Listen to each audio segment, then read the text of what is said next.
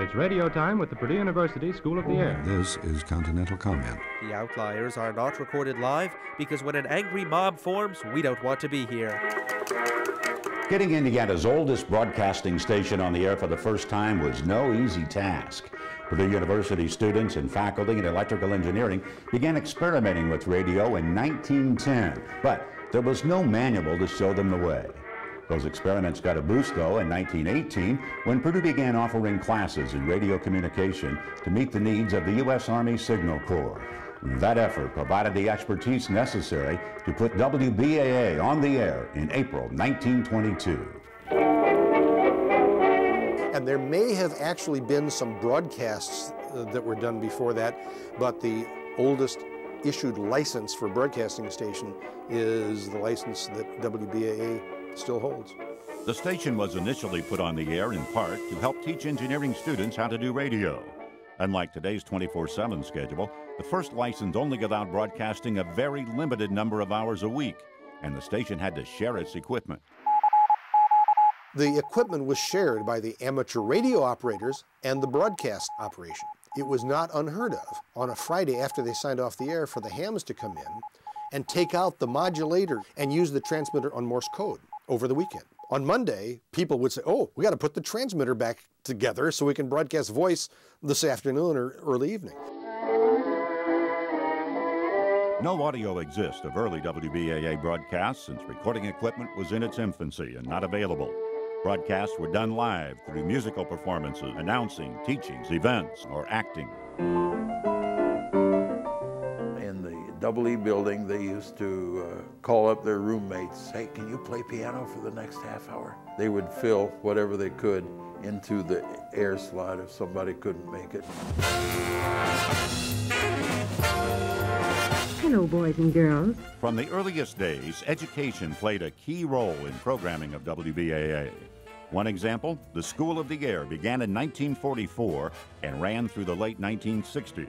It's radio time with the Purdue University School of the Air.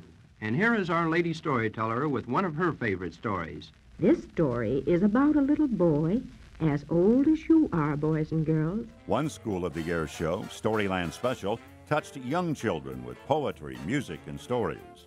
Another, Lady Storyteller, used sound effects and dramatic story readings to reach older children.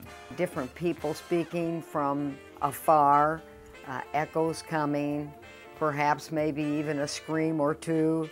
It was really, truly like a movie script, only we were doing it on radio. You really thought you were there with the sound effects. Dick Forsyth, who headed up School of the Air, says many of its programs were aimed at supplementing instruction in schools.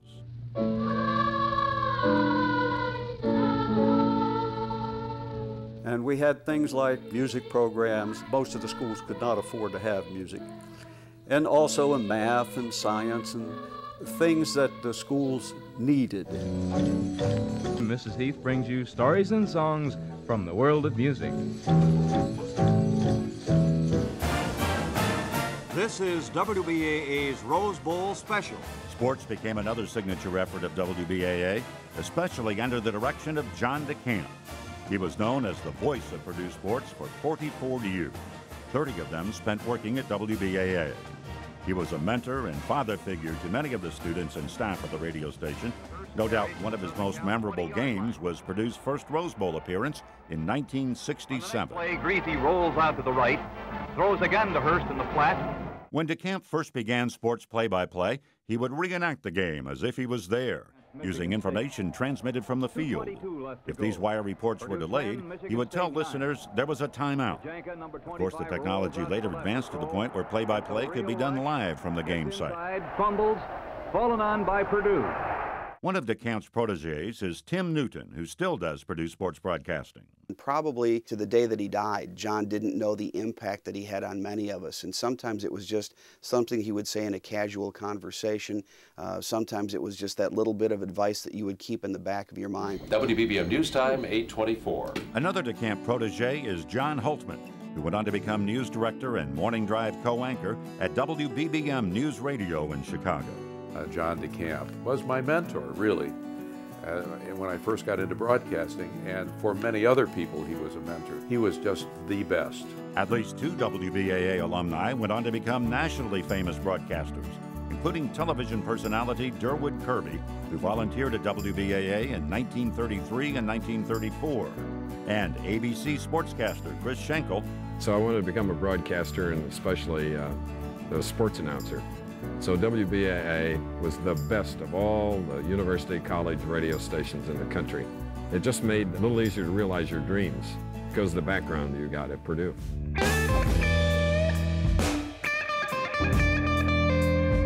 Several times in its history, WBAA came close to being dropped by Purdue.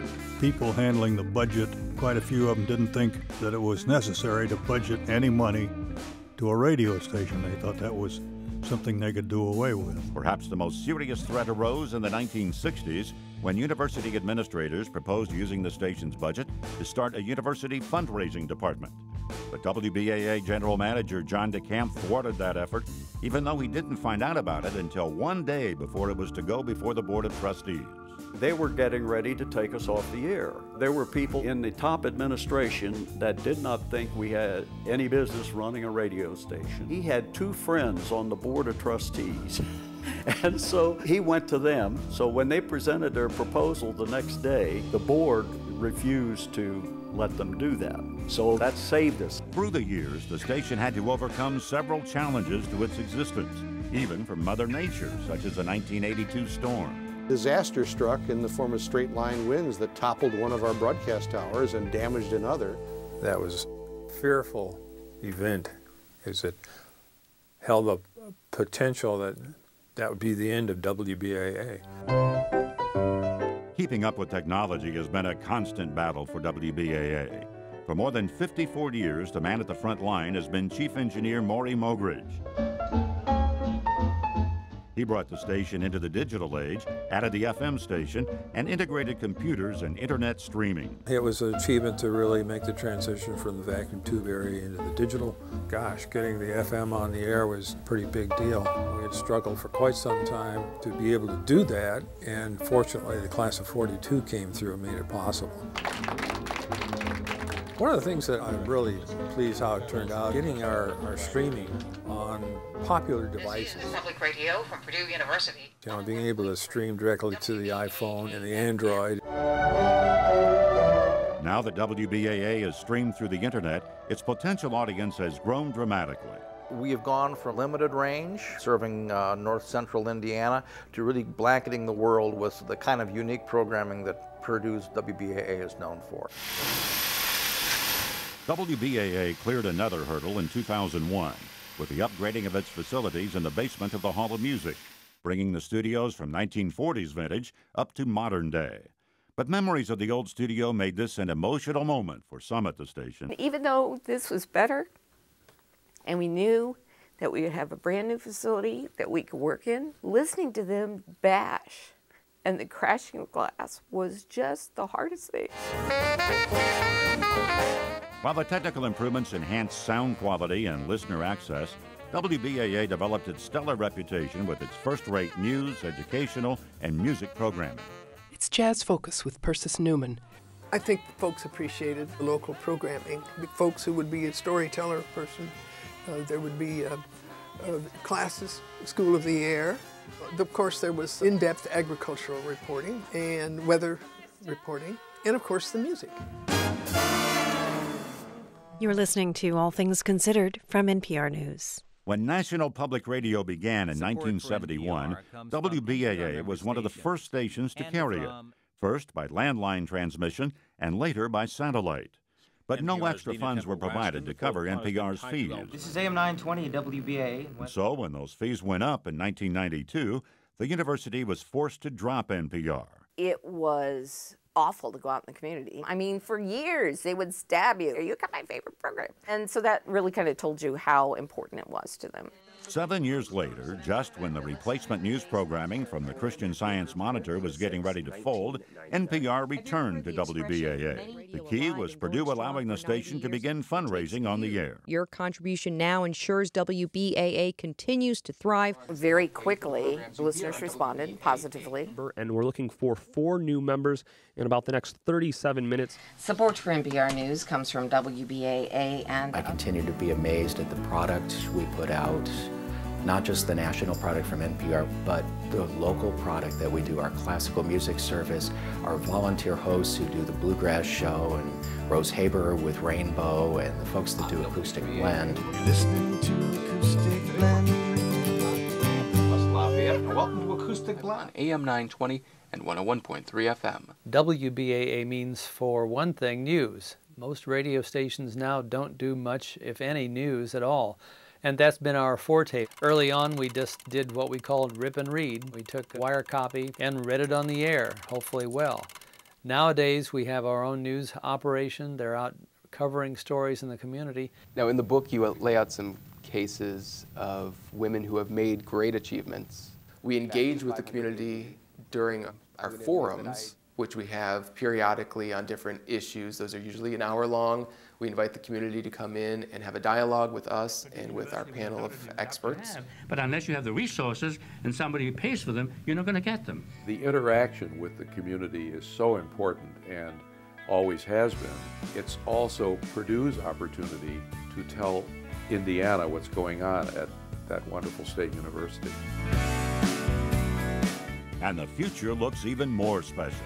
By partnering with WBAA, we're able to really articulate the resources that the Arts Federation has available. I'd like to see us strengthen our partnerships with various community organizations. I'd like to see us strengthen being out in the community. State Fair time, Purdue Day. Specifically in the newsroom, we want to do more news. We want to cover more variety of news. A new facility in the Purdue Research Park will help new technologies for the seed industry. We want to continue to inform our listeners, bring them the most important information that they need to live their life and plan their day. Under a boil water advisory until further notice today. I'd love to see more HD channels. I'd love to see more streams. I'd like to see more opportunities for us to connect with people in many, many different ways. What we do at WBAA is connect with people in a very personal, very intimate way. No other medium can match that at all. So the fact that WBAA is 90 years old and is still here means that we're doing a good job. There'll be another 90 years, I'm sure. Our goal is to provide programming that you can't get anywhere else. But in the end, it all comes down to what matters. You're Inside Jazz with Don Siebold. WBAA presents 6th grade Spanish. And welcome to AM 920's Expert Connection. This is a WBAA news special. This is Concert of Your Choice. For the great blizzard of late January 1978. News of the Week is a new program on the Purdue University School of the Air. And once again, we come to the close of the dinner hour.